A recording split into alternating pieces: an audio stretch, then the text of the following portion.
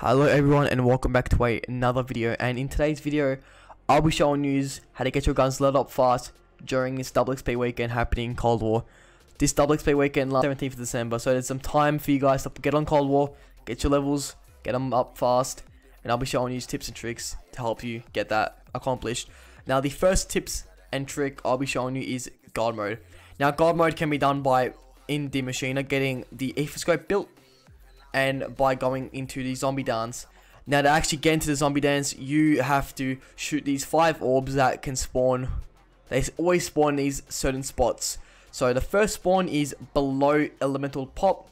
It's just here. You can shoot this and you can move on. So your second spawn is between these terminals.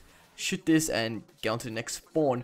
Now next spawn you have to travel a little bit further onto the accelerator platform and will be directly on top of you, above the barricade of zombies. So if you shoot that, make your way down to the bottom below Pack-a-Punch, and in this little room behind the barricade there is a blue orb. Shoot that and move on to the last orb. This last orb spawns below the armor stand and it's just here. Shoot that and your screen will turn, or some white flashes will appear, and you will be entering the Dark Aether.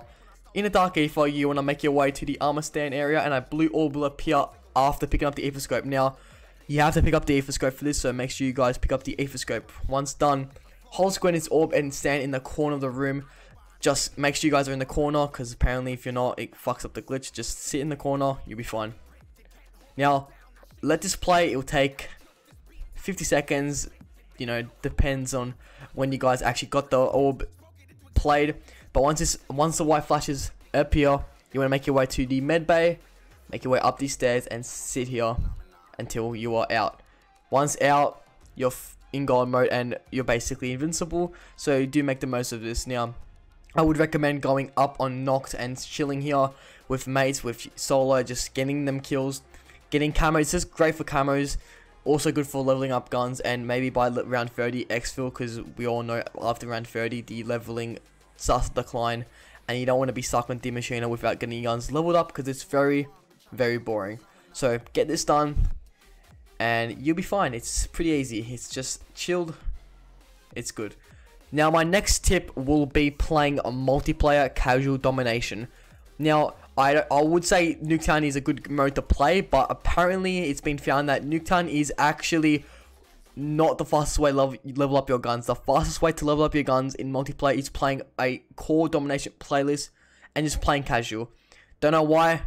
It's just how it is, and it's a bit weird this year because the skill-based matchmaking is quite poo-poo. So if you guys do get a lot of kills, you guys can get level up your guns pretty fast. But I know skill-based matchmaking is a thing, and it may be a bit hard. Just play some multiplayer, try to get some kills, and trust me, your guns will level up so fast during this double XP weekend. It's great. I would recommend trying to aim to 30 kills to 60 kills per game. If not, it's fine, but if you get to 30 to 60 kills, you'll be leveling up your guns really fast, and I do think it's a good way to level up. Now, as I said before, Nuketown is a good way to level up, but people found that it's around 1.25 XP bonus or something, or some shit like that. That's how much you get from Nuketown, and then core players like Domination gives you 1.75 or 2.0, something like that. That's probably not accurate, but that's roughly what I've heard. So do play Domination core players, don't play Nuketown. I know Nuketown you get more kills, but overall Domination core is the way to go. It's faster and it is the way to go.